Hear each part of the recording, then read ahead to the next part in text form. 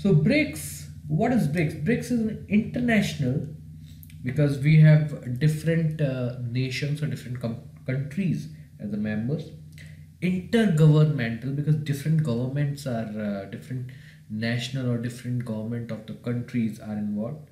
Multilateral organization, which has cooperation among different members or different countries in different fields. Okay, so BRICS is an acronym which has 5 major emerging economies as its members, and all the letters of the acronym BRICS denote the name of one country each.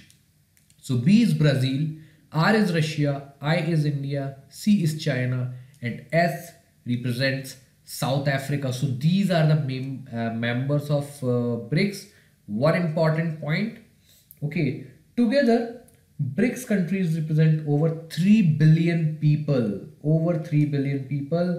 or approx more than 40% of world's population, around 42% population it represents. Okay, so initially BRICS was not BRICS, it was BRIC. So Brazil, Russia, India and China were the 4 members, and in 2010 South Africa also joined the groups. All BRICS members are G20 members also. This is another important point which can come as an MCQ. This is important for SSC banking as well as UPSC.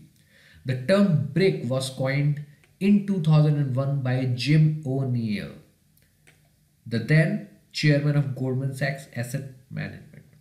So this is another important term. Now something about summits. This slide is very important, very short slide but very important. First summit was in Russia 2009. The next important question was the last held summit, 9th summit in 2017, which was held in Xiamen, China. It was the last summit. And the upcoming summit is in South Africa, Johannesburg, in September 2018, as this image also represents Johannesburg, South Africa.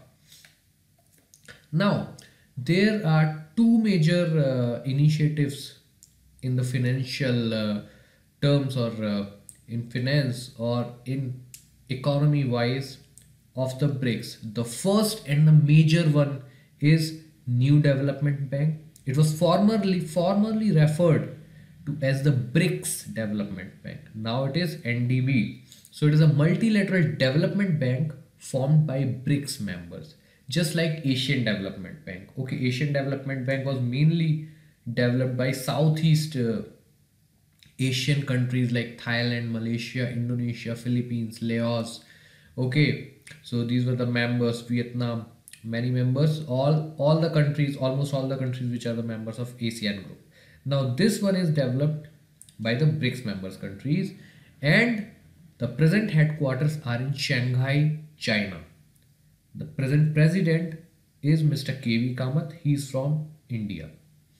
The initial authorized capital of the bank is $100 billion, which is equally divided into 1 million shares. So $100 billion is divided into 1 million shares. Now if you divide 100 billion by 1 million shares, you will find the value of 1 share. Okay, and all the members are have equally contributed to this $100 billion. So 20 is to 20 is to 20 is to 20 is to 20 makes 100. Okay, so 1 is to 1 is to 1 is to 1 is to 1 to 20% partnership by each member.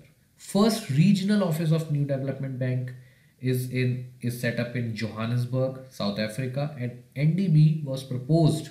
New Development Bank, this is important point, that NDB was proposed by India at the 4th BRICS Summit in 2012 held in New Delhi. Please remember this point.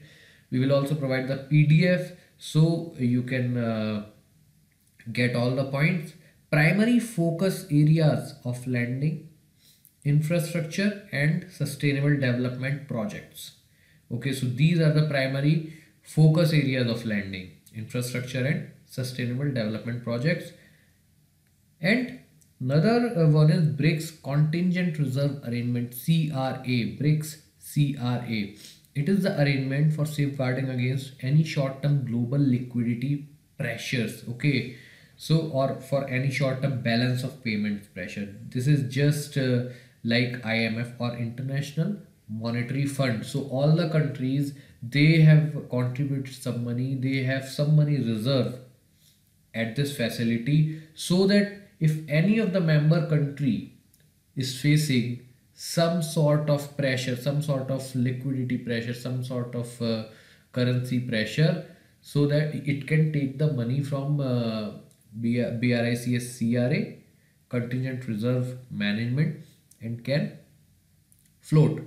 So it was established in 2015 by BRICS countries. This is also very, very important. Now, question number one. In which year did New Development Bank launch its first green bond? And the correct answer is B, 2016. This makes one important question. And the second one is, which country has highest shareholding in New Development Bank? This is sort of a tricky question, because the correct answer is D. I have already discussed it, that all countries have equal number of shares, because all of them have 20% partnership each. Okay, so all the other